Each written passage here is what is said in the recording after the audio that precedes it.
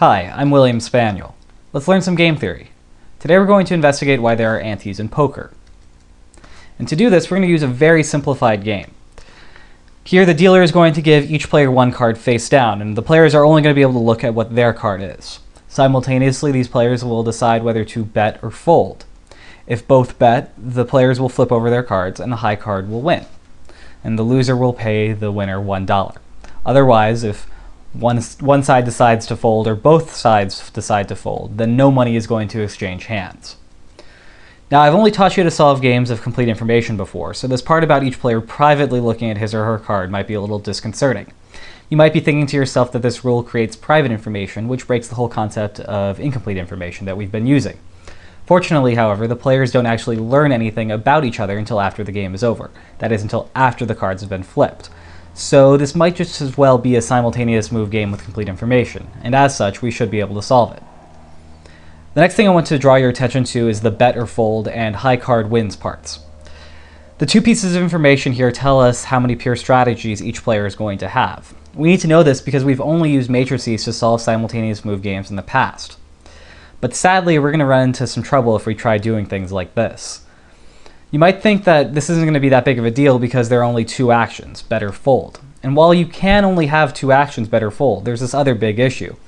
And that's that there are 13 ranks of cards, starting with the lowly 2 and ending with the mighty ace. Our equilibrium strategies must tell us exactly what each player would do no matter what card is dealt to him. That is, we must know whether he will fold or bet a 2, fold or bet a 3, fold or bet a 4, and so forth. We cannot just simply say bet or fold, as that would imply that the player is always either betting or folding, and that is not what we're trying to look at here. We're trying to go a little bit deeper than that. So how many pure strategies are there? Well, nature can deal 13 different cards, and there are 2 actions for every card. So, for example, a pure strategy for this game is to fold everything, or fold 2 and bet everything else, or fold 2, 3, 4, and 8 and bet everything else, and so on.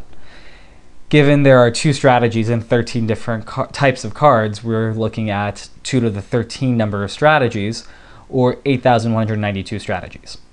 And keep in mind that's just for one player. The second player has an equal number of strategies available, so there are 8,192 squared outcomes, which is 67,108,864 total outcomes. And it was hard enough doing a matrix like this in the safety and numbers games with 6 pure strategies apiece and 36 possible outcomes. But 67 million outcomes? I'm not even sure there's enough monitor space for that to fit on the screen. You probably don't have that number of pixels. So let's start thinking about possible strategies to see if we can narrow them down into an equilibrium without using that matrix. A lot of people are inclined to guess that you should only play the card if you are holding a card at least 7 or higher. That's at least half as good as the rest of the cards in the deck. Think of it this way. You don't know what your opponent is holding, but there's a 50% chance they're holding something better than a 6. As such, if you bet with a 2, 3, 4, 5, or 6, you will probably lose more than half the time, so you probably don't want to play those cards. This gives both players a strategy of betting on 7 or higher and folding the rest. And the payoffs here are going to be 0 for both players. If both are playing card 7 or higher, then both are equally likely to win. As such, the overall expected payoff for both players is going to be 0. Let me repeat that we're making this calculation before the cards are dealt. After you get your card, your expectation is going to change.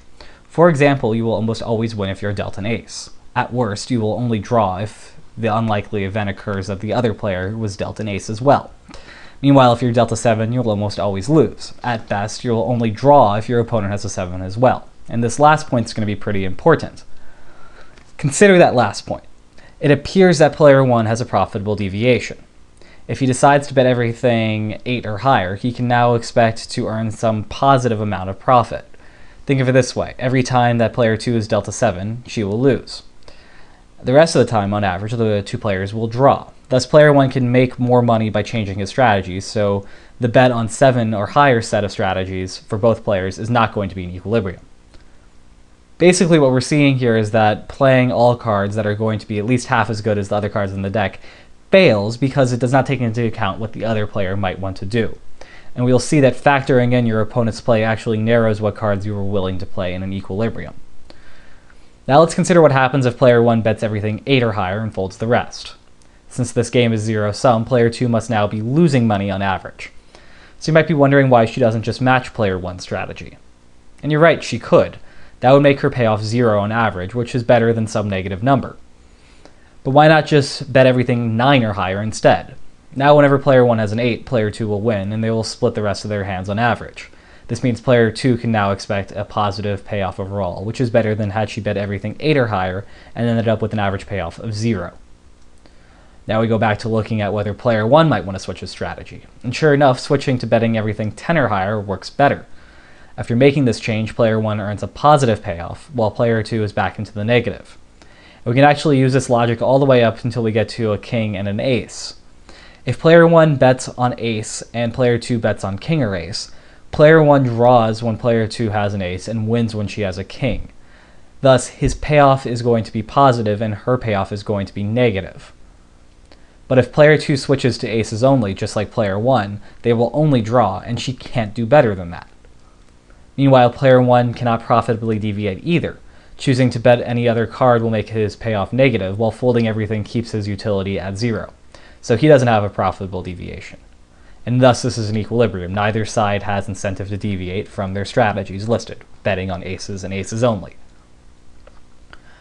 But there are actually a few more equilibria that might not be so obvious.